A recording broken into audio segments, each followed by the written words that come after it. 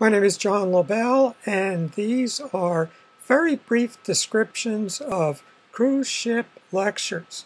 And these lectures I'm going to describe now are 4 lectures on Venice, the city of Venice, the architecture of Venice, Venetian painting, and Venice in romantic movies.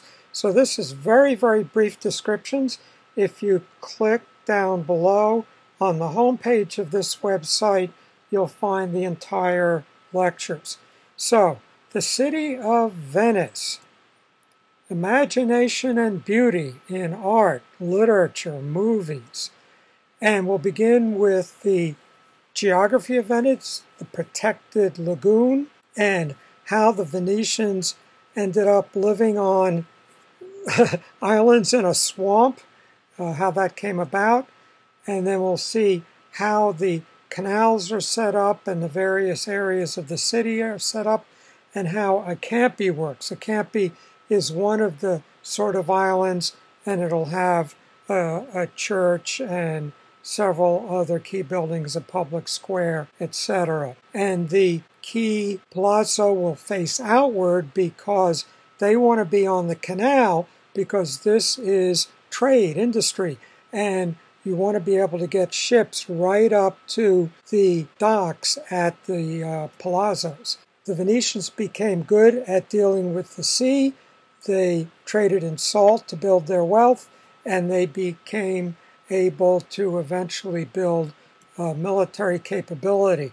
They learned how to build with piles, thousands of piles for a single building, to build in this literally swamp. And then we'll see how a palazzo works, how the freight gondolas pull up and then load right into the ground floor of the building. They built great warships and then dominated the Adriatic. Here's the extent of their empire. They were always faced off against the Ottoman Empire. Later, we see on the right a European ship designed for the Atlantic.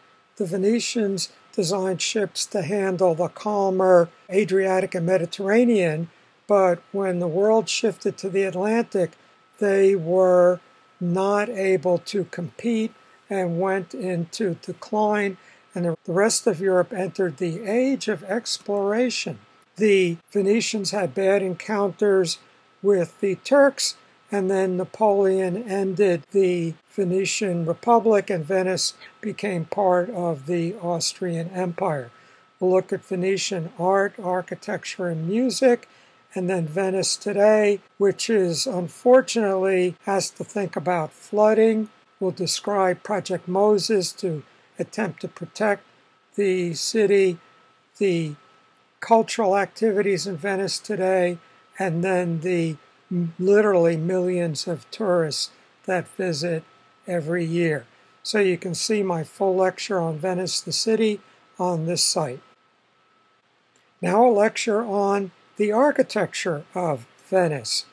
And I begin by looking at European architecture, not Venetian but European, to pin down the basic styles: Byzantine, Romanesque, Gothic, early Renaissance, High Renaissance, Mannerism, and Baroque.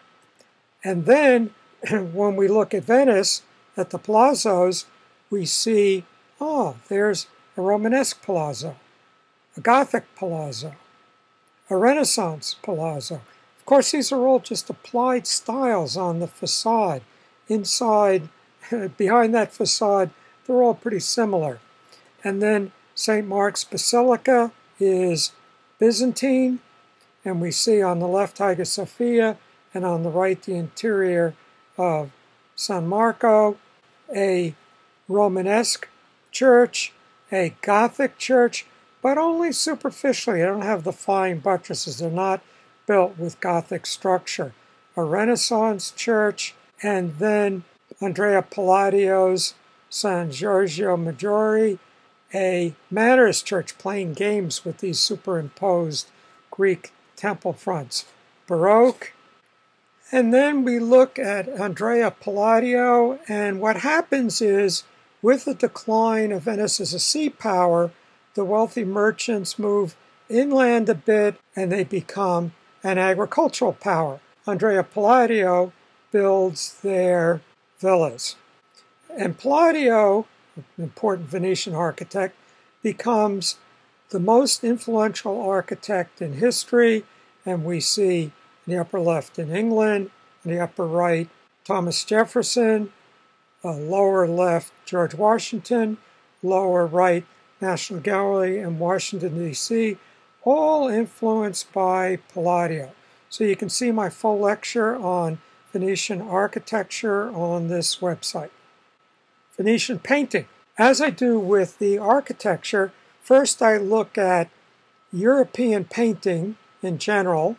So we begin with medieval and Cimabue, then early Renaissance, Fra Angelico and Annunciation, the High Renaissance, Michelangelo from the Sistine Chapel ceiling, Mannerism, the Madonna of the Long Neck, Baroque, Ecstasy of Santa Teresa, Rococo, the Swing. Then we turn to Venice and we see it playing out this sequence of styles. The early Renaissance in Giorgione's The Tempest, High Renaissance in Titian's art. Titian was a parallel to Michelangelo, much more erotically sensuous. Mannerism in Tintoretto, Baroque in Tiepolo.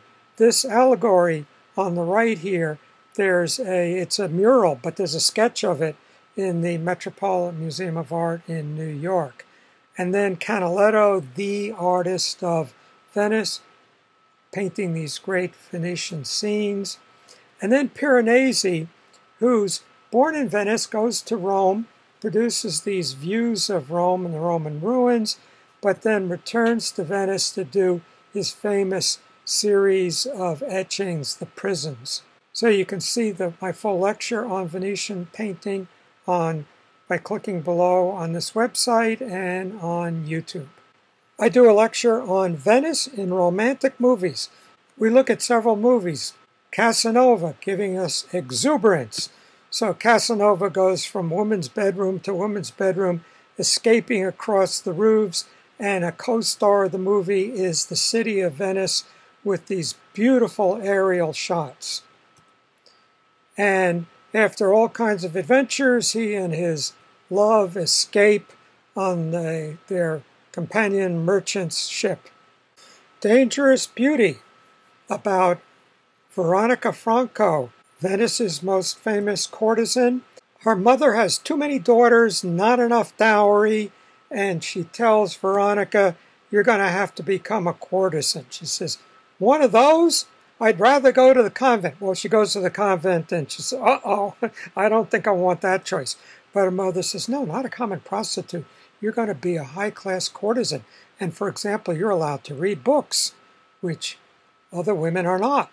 So she can go to the libraries and read the great books."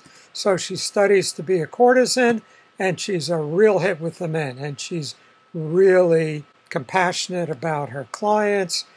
And Venice is in need of an alliance with the King of France. She takes care of him. He says, "Okay, you'll get your ships." And for an important battle coming up, the plague comes. They blame the courtesans, who are then in prison, and she's brought to trial. All the men stand up and say, "If she's a witch, I'm a witch." So she gets acquitted. The age of courtesans had ended, but she continues her love affair with Marco. Death in Venice, based on a book by Thomas Mann. A character based on Thomas Mann himself, in this case a composer, is going to Venice, and the city's a little bit dreary, not as beautifully illuminated as in other movies. And because this is going to be a dreary movie. And here he is, Venice! He's got his face buried in a book. And at dinner, he spots a young man, Tadzio. There's an interesting young man. He's smitten with him, pursues him, not erotically, but just to admire him. And the plague hits, he gets the plague, he dies on the beach looking at this young boy looking like a Greek sculpture. Summertime with Katharine Hepburn and Rossano Brazzi, opening A Train Coming to Venice. Venice is a place where you separate from ordinary reality to go to a special place, but she's protecting herself from fully engaging in it by always having a camera jammed in her face. She's telling herself she's recording her little adventure, but she's also protecting herself from fully experiencing her life. She has a beautiful little room at a pension and goes to St. Mark's Square. And let's try to get the exact same table she got.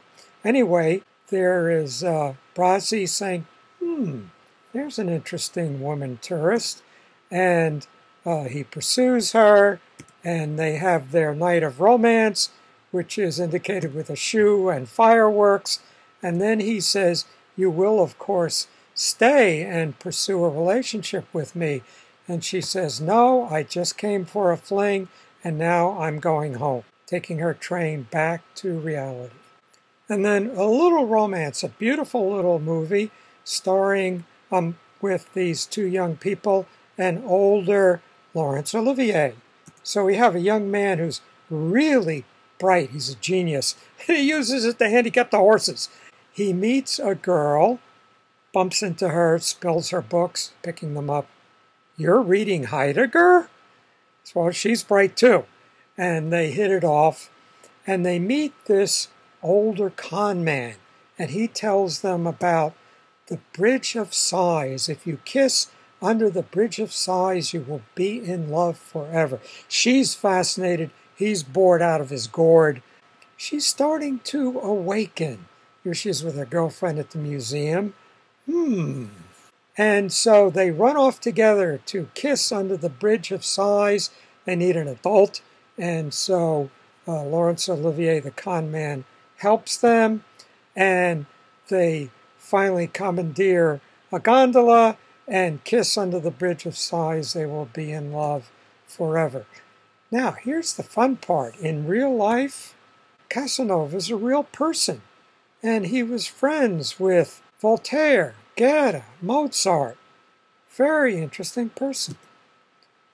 Death in Venice. Tadzio is a real boy. Thomas Mann, with his wife, went to Venice. He spotted this young man. He was inspired to write the novel. Years later, the grown-up real Tadzio sees the movie and he says, oh my God, that's me! Victoria Franco was a real person and a poet. Her poetry was powerful, heartfelt, explicit, demanding of love and loyalty and defending against attacks. And there really is a Bridge of Sighs, and so let's all try to kiss under the Bridge of Sighs while we visit Venice. You can see this full lecture on these 5 movies on this website and on YouTube.